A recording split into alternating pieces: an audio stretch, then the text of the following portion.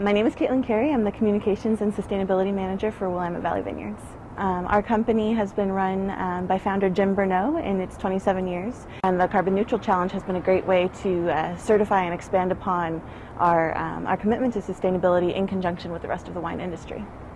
You know, the wine industry is based on growing things, out of the land, and it's not going to be successful in the long term unless the land is healthy and successful. Through our participation in the Carbon Neutral Challenge, we were able to have access to a free energy audit through the Energy Trust of Oregon, which our energy use is a significant portion of our greenhouse gas emissions. And so, not only will we be able to reduce our carbon footprint through, making these changes suggested through the audit, but we'll also reduce our energy bill, so it's good all around, and there's nothing but good things that will come of that. But the support provided by Oregon Environmental Council has been invaluable, just morale boosting and really encouraging and bringing all the players together. I think they've really taken a great leadership role, and I'm very thankful for their participation.